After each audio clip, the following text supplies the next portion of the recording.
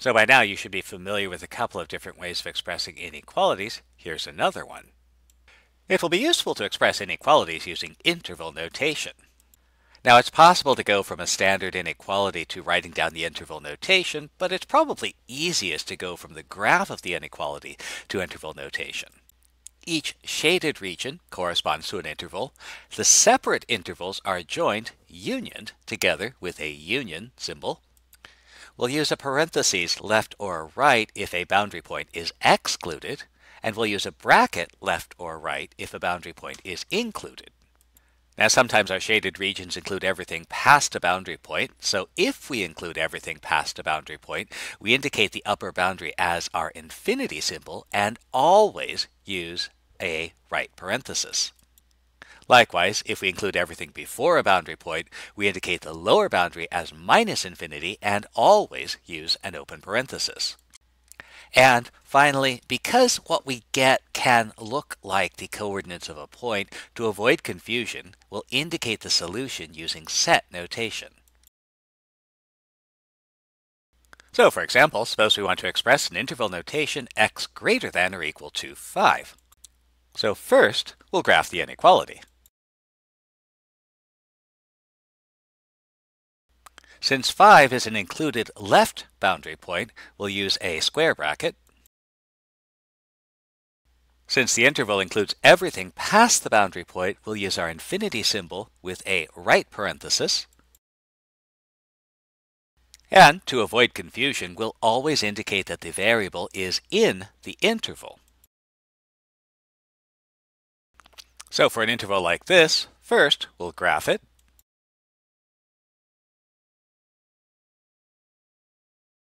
So the boundary points are -3, which is not included, so we'll use a parenthesis,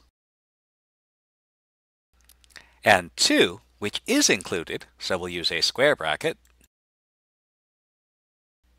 and we'll indicate that our variable is in the interval.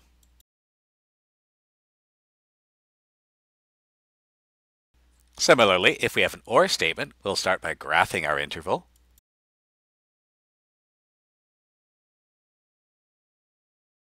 Since we've shaded two intervals, our interval notation will consist of two parts joined together with a union symbol.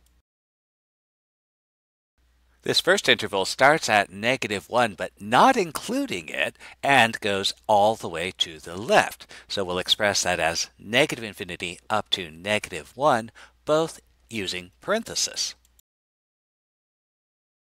The second interval starts at 3 included and goes forever to the right. And so we'll express this as the interval from 3 using square brackets off to infinity, always using an open parenthesis.